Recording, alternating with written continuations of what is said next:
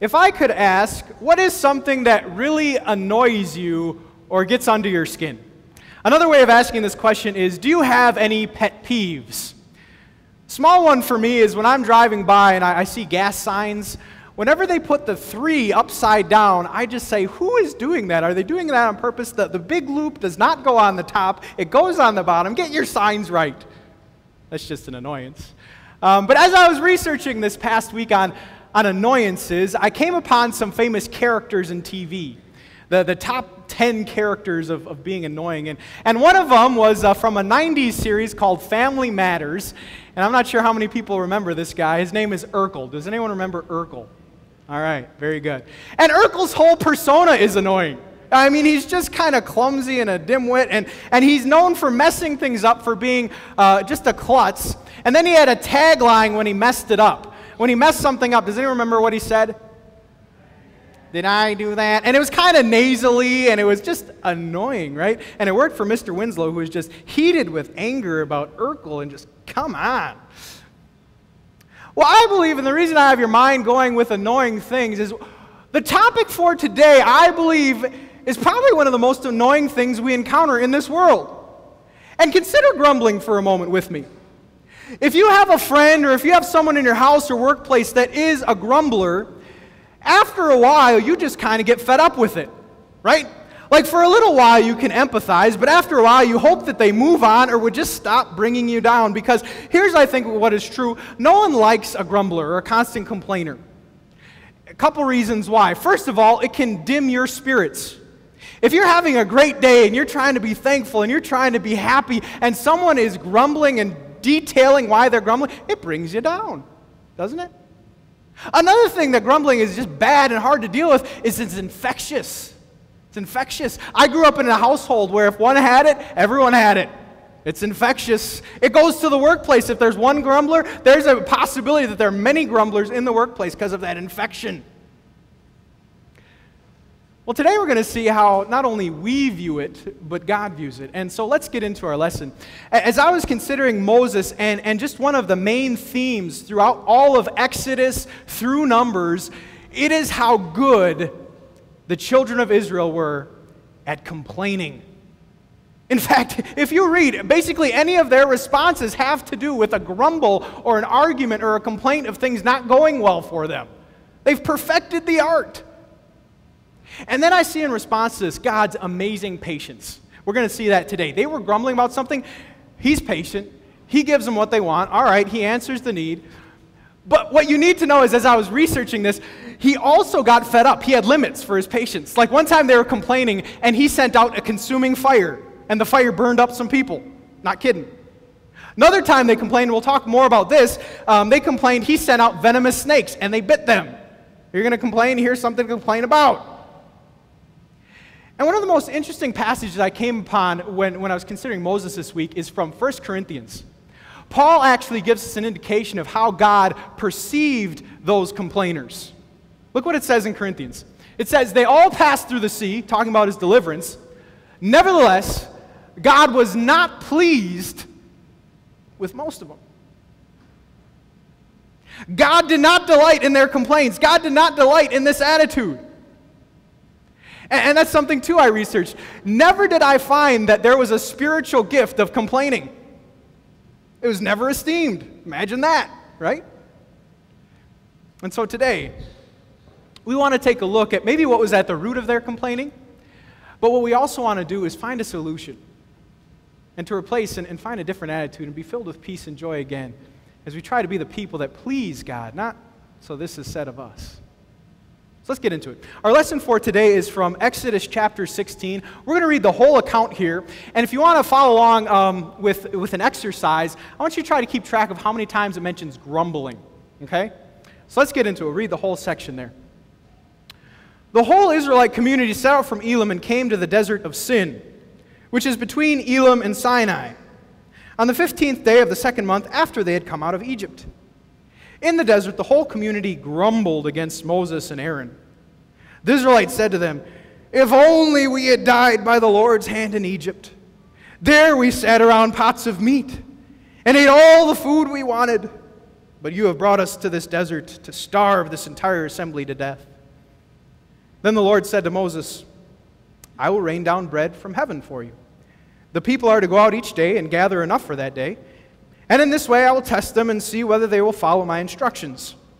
On the 6th day they are to prepare what they bring in, and that is to be twice as much as they gather in on the other days." So Moses and Aaron said to the Israelites, "In the evening you will know that it is the Lord who brought you out of Egypt. And in the morning you will see the glory of the Lord, because he's heard your grumbling against him. Who are we, that you should grumble against us?" Moses also said, "You will know that it is the Lord when he gives you meat to eat in the evening, and all the bread you want in the morning, because he has heard your grumbling against him. Who are we? You are not grumbling against us, but against the Lord." Then Moses told Aaron, "Say to the Israelite community, 'Come before the Lord, for he has heard your grumbling.'" While Aaron was speaking to the whole Israelite community, they looked toward the desert, and there was the glory of the Lord appearing in the cloud. The Lord said to Moses, "I have heard the grumbling of the Israelites. Tell them at twilight you will eat meat." I like this part because it's basically okay to eat at night, which I like to do. "And in the morning you will be filled with bread, and then you will know that I am the Lord your God." The evening quail came and covered the camp. In the morning there was a layer of dew around the camp. When the dew was gone, thin flakes like frost on the ground appeared on the desert floor. When the Israelites saw it, they said to each other, "What is it?" And that actually became the name of the food, manna, which actually means, "What is it?" For they did not know what it was, and Moses said to them, "It is the bread the Lord has given you to eat." The word of God. Did anyone keep track of all the grumbling? 7. Nice. That's what I got too. And on top of the actual words of complaining, 7 times it says grumbling, grumbling, grumbling. And the whole word is even annoying, isn't it? Grumbling. And we're going to look not only again at the root of their grumbling, but also how God provided for them, how God was gracious. And we're going to learn from them today. So let's dig into the Word of God. One of the big news stories this past week was out of Detroit. And does anyone know the news that came out of Detroit? Exactly. They declared the largest city that declared bankruptcy for their municipality. And again, kind of just headlining our news. And there are many theories of why this happened. Some wonder, was it pensions or the decline of the auto industry? I'm not going to go there. Some wonder about, solutions. Will they get a bailout? What compromises will have to be made? I'm not going to touch that either. But one of the things I found interesting, just reading from the news, is what has happened to the city of Detroit over the past few years. For example, over the last 60 years, their population has decreased by half. In 1950, their population was at 1.8 million, the 5th largest city in our nation. And then again, over the last few years, over the last 50 years, they've come down to 700,000. That'll affect some tax revenue, won't it? That'll affect what the city can do, and just kind of declining since then. And what I wonder is the persona and what's happening in Detroit. I wonder if there's anyone who grew up in the 50s or the 60s when it was just booming and they had their heyday, the 5th largest city, if there's anyone looking back saying, "Remember the good old days? Remember when people were coming here? Remember what our city used to be about and what we could have done?" I wonder if there are any who are reminiscing, and if I had to guess, I bet there are some who are looking back and saying, there were brighter days before. The reason I draw your attention to this is because I think that's what the camp of Israelites are doing right now. We see this in our first verse. Look at what happens in verse 3. Verse 3, if you look back there, it says, "If only we had died by the Lord's hand in Egypt. There we sat around pots of meat and ate all the food we wanted." So what are they doing? They're saying Egypt, the good old days. And if you're familiar, if you've been around, we think that this whole thought is delusional. When they were in Egypt, they hated it. They were crying out because they were slaves and they were oppressed by slave masters. But they look back and it's not making any sense to me, but they're able to say, "Oh, the good old days in Egypt when we were slaves and dying. That was better." Craziness. Craziness.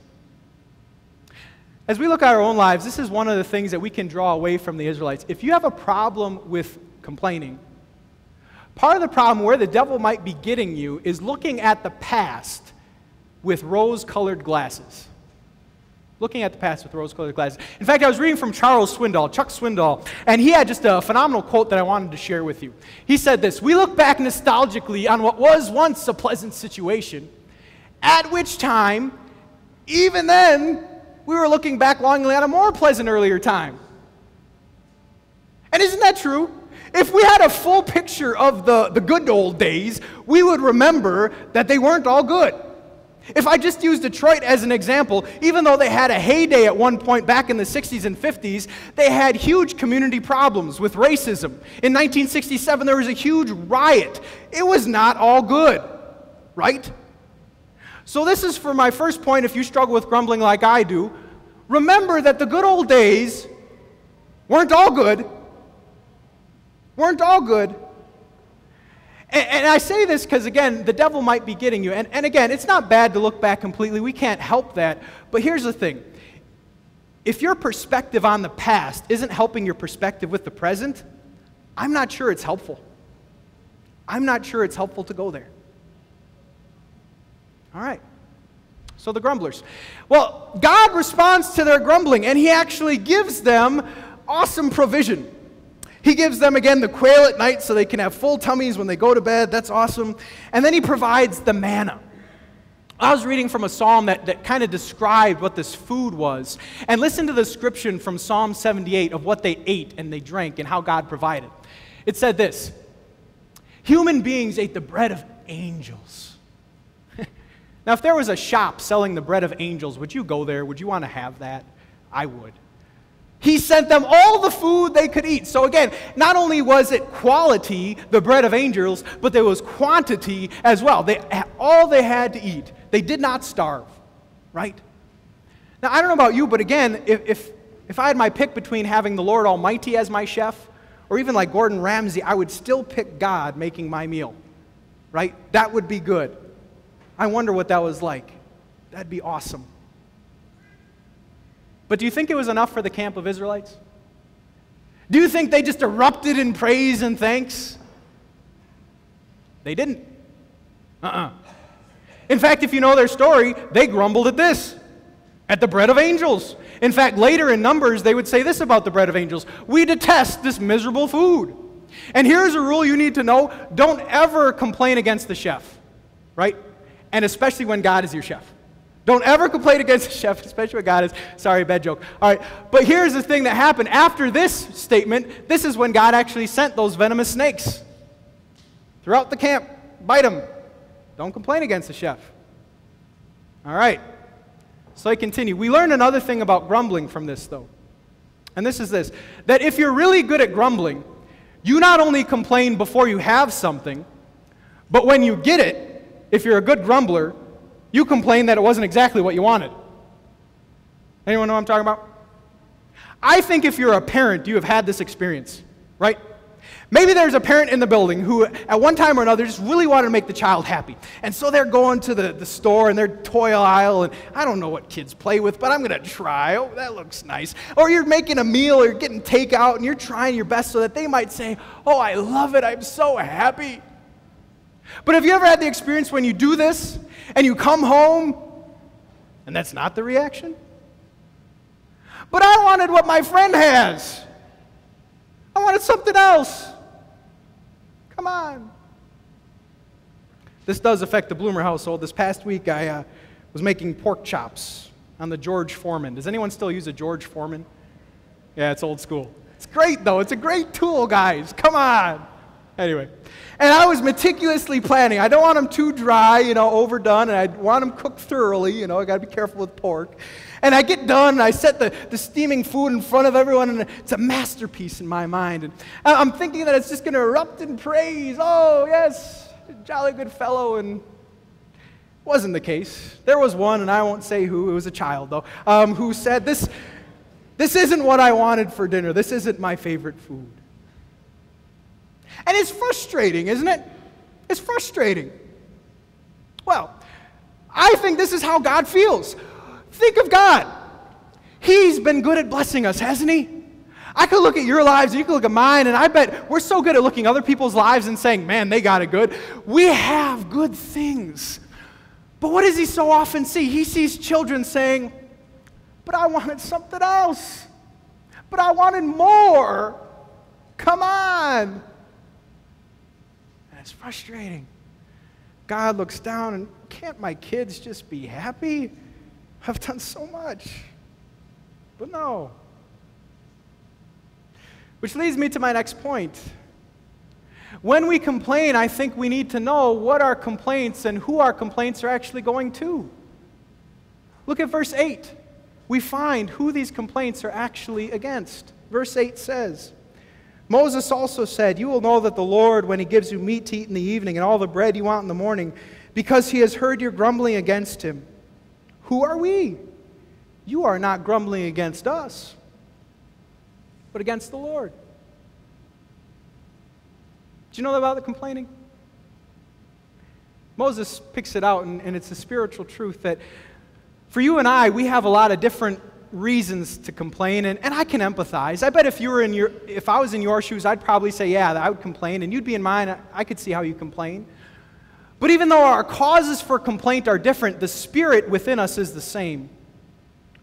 Who do our complaints finally go against if we're complaining about our life, whether it's our job or our relationships or what we have? Who are these finally coming to the feet and the throne of?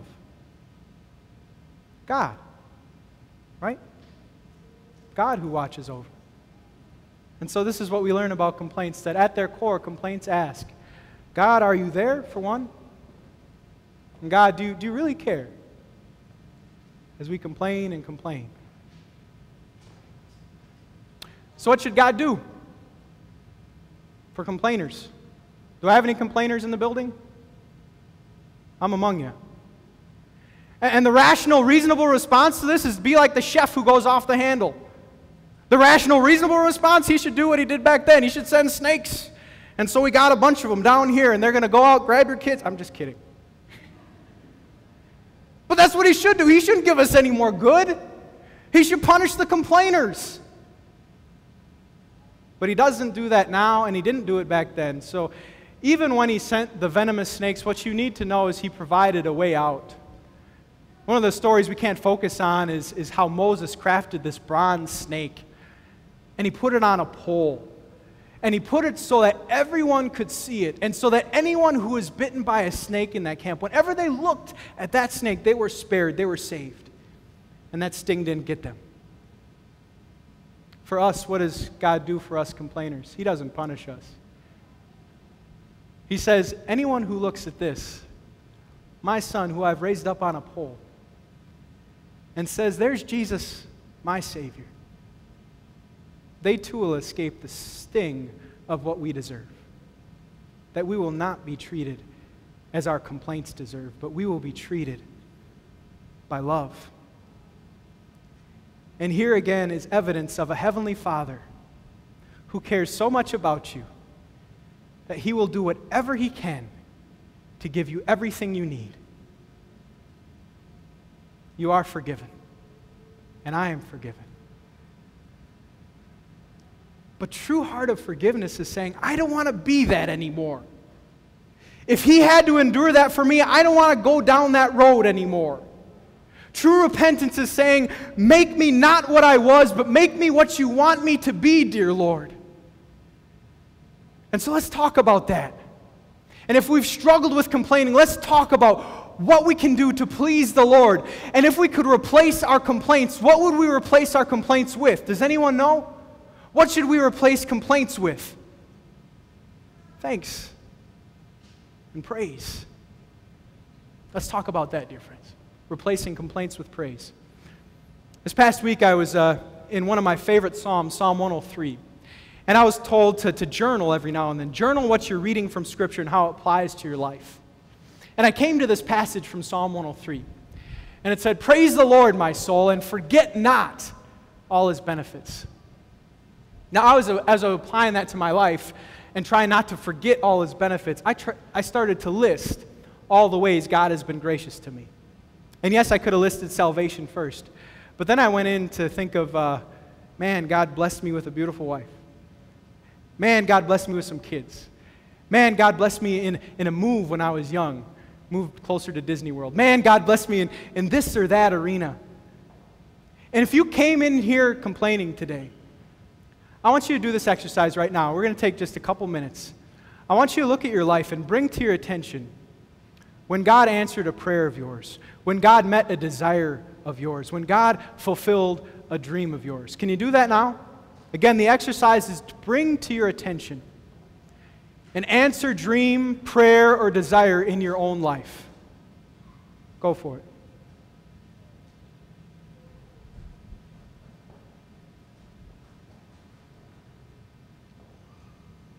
Did you think of anything? Could you find something? I know I can. If I'm searching for it, I sure can find it, and I can find more than one. What if we left today holding that in our thoughts? Instead of focusing on the news ads and what we don't have.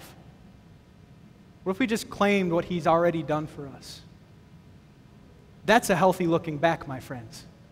To look back with thanks. And one of the questions I have for you today is, how do we become a people of praise and thanks? What more can we do? That's another question I want you to try to answer. Some examples for how we become more of people of praise and thanks, just a couple things that I've heard. Some people have a blessing journal, where at the end of the day, as they're journaling, they just recount the ways that God has been good to them. I think that's neat. At our family table, we're not perfect, but what we try to do is bring what your favorite part of the day was today. What was the favorite part of your day? And turn that into thanks, to focus on the positive. Another thing we might do is if we're praying and asking for stuff, when He actually gives it, why not return like the leper in prayer and say, thank you, God. You did hear me. You did answer me. This is a tangent for today, but do you know when we live lives of thanks, we actually feel better physiologically? This is a tangent for today, but when we say thanks instead of complaints, it actually raises our level of serotonin, that neurotransmitter that makes us feel good. Turning thanks and turning from complaints. But I'm real with you guys. I know how hard this is. I've been around the dinner table, and sometimes it's a struggle to come up with a favorite part of the day. And so if you struggle at all with this, I have a video. I have a video that maybe will help us get on the track of saying thanks. Let's watch this video.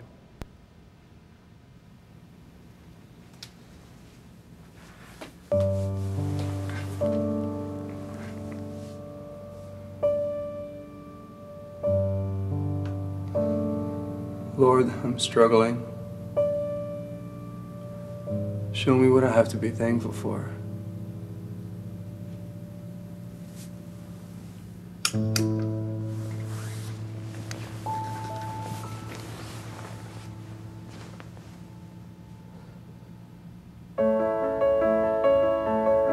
By the way, it's not a bill. It must be umpteen bills. It calls upon the Senate Finance Committee to go to work on a tax reform. The first thing, we want to make sure is that we raise the tax.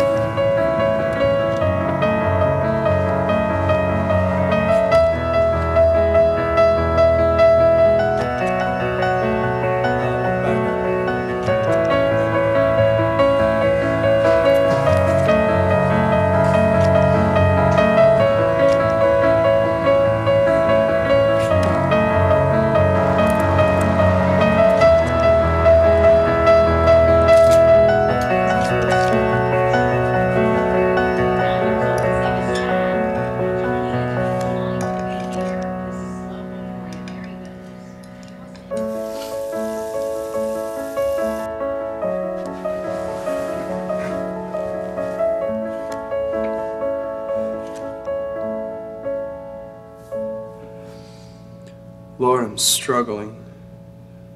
Show me what I have to be thankful for.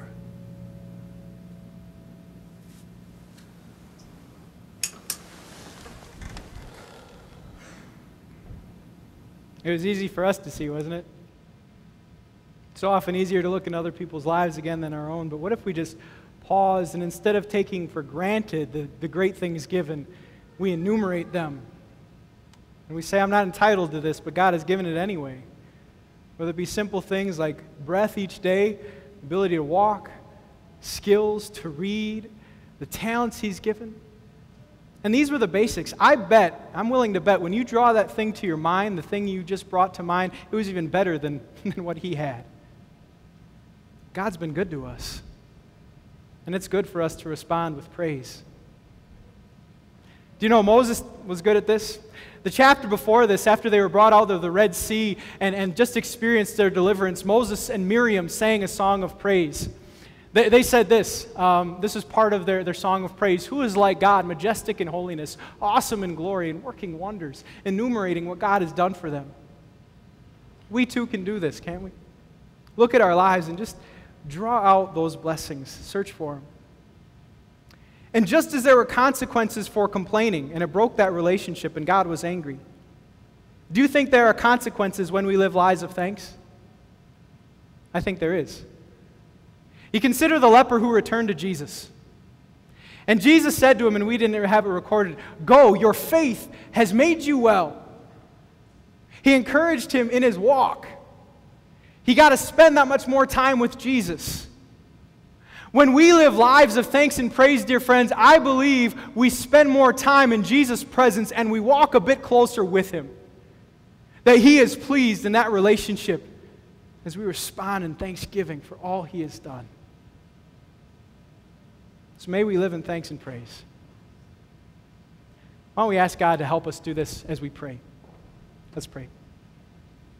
Heavenly Father, too often I have been spiritually like a spoiled brat, where I've just asked for more or haven't been content with what's given. Forgive me again of my sin. I look to Jesus. He is my Savior. And now replace my complaints with praise. I need your Spirit's strength for this. I need you working inside of me to give eyes to see all you've given today and throughout this week and throughout my life. And then to live in thanks, whether it's in prayer, whether it's by telling others your greatness, whether it's journaling or any other thing. Let my life and my whole being please you. In Jesus' name, amen. Please stand.